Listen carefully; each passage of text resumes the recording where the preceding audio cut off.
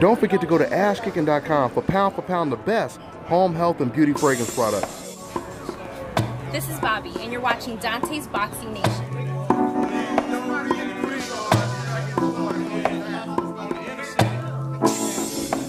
My man, Brother Fareed, he finally rocking that right here. It's about time, Brother Fareed. Yeah, man, listen, it's not my fault, man. If you look at your videos and how we've been rocking from the start, we've been getting in certain places when we got in, and you just was tight on the shirt, man. I'm finally glad I had to get a shirt, you know what I'm saying, from you. But it's always a pleasure rolling with you, bro. Yeah. You know what I'm saying? So, always a pleasure to see you rocking it, man. Yeah, same man. Yeah, man. That's what it is, man. I'm glad you finally got one.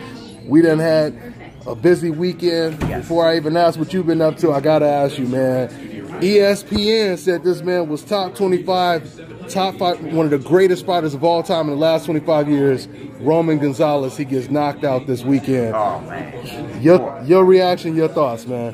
Well, you know, it's you got to look at the radio station, TV station, all that's going. Like, we're in America, man. You know what I'm saying? America was founded on certain things. So, but I want to say that HBO always hype their people up. They hype them up. It's really like they set them up for failure every time. They hype these guys up how they're the best in the world, and they wind up getting knocked out. I like Roman. That's my guy.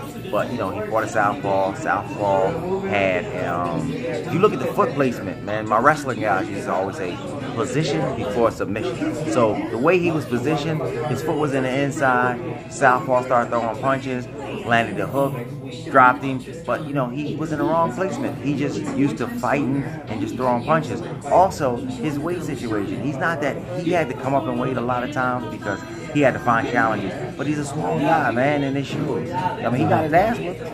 That happens. No excuse on that because he signed on the dotted line. But those things happen. Those things happen. Yeah. And the question is, can he recover? I mean, think he could recover. Yeah. I think he could or recover. come back in his form. Yeah, I think he should fight at his weight class that he's comfortable in. If he can make that weight, you know. Yeah, I think he should fight comfortable. But what I'm talking about, I'm waiting on is how they pump Lomachenko up. There's a guy named Rigondeaux.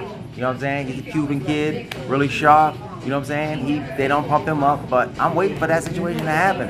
It's going to be another one bites the dust for HBO. For HBO. Man, that would be a bad year for HBO. Yes. Sergey Kovalev got knocked out. Yes. They wasn't too crazy about Andre Ward. So Right. Kovalev got knocked out. Roman gets knocked out.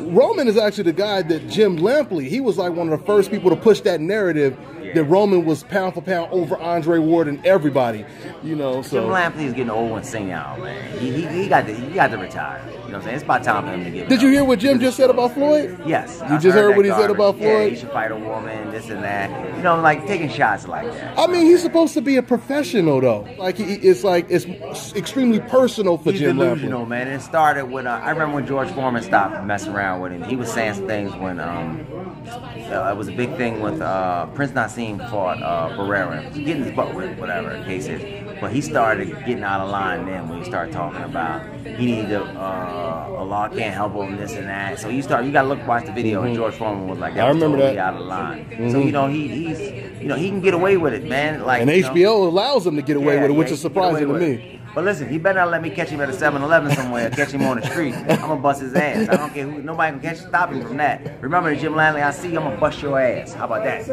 Run tell that. Run tell that. Yes, sir. Y'all heard it from Brother Fareed. Yeah, trained to perfection. Mobile soon to be global. Now it's the real train to perfection. Let me show him his shirt. Somebody stole my name, but it's the real train to perfection. But I own this. Uh-huh. You know what I'm saying? So that's how it's gonna be. That's how it's gonna be. And real quick, just one more time for the people who don't know, give them your history. You came up with Floyd Mayweather, Zab, Judah. You trained Zab. Yeah. You was part of the team, the USA team. 1996. Traveled with those guys. Me and Floyd went to Russia. I knew Floyd when he was Floyd Joy Mayweather Jr. You know what I'm saying? Then he went to be Floyd Joy. Then went to Pretty Boy Floyd. Then he went to, you know what I'm saying, Money Mayweather, which is, I mean, fabulous, man. I can't wait to see him. And every time I see him, I just be happy because I knew him when he was. I used to cut his hair. I knew him when he was just telling me stories about he gonna win a gold medal in the Olympics. They gonna do a story about his dad on HBO. He said he gonna fight De La Hoya and he gonna win. This was 1996. That's when he said that. 1996. So when he signed the contract and I knew that he was gonna fight, I told him he was gonna win and why. See, that's why you got to tell people this kind of stuff. Two people told me stories back in '96. Antonio Tarver told me he was going to beat Roy Jones. Told everybody. He said he was going to beat Roy Jones? Antonio Tarver said, I'm going to beat Roy Jones. Oh, Antonio Tarver said it. I'm okay. in the rough. I'm going to beat Roy Jones. Floyd said he's going to beat De La Hoya. 20 years, 15 years later, those things has happened, man. Wow. So stick to your dreams, man. This is true. That's deep. That's deep, Reed. You want anyone to follow you? You want everyone to follow you and everything? You got your social sites? The Real Train to Perfection. Follow me on Instagram. You know, I got a YouTube page, it's Train to Perfection. Brother _Fareed on Twitter. You know what I'm saying? Facebook, you can find me, Fareed Samad. And then I got a Train to Perfection page also. Just you know, hook me up. You can even call me or text me. My number is everywhere.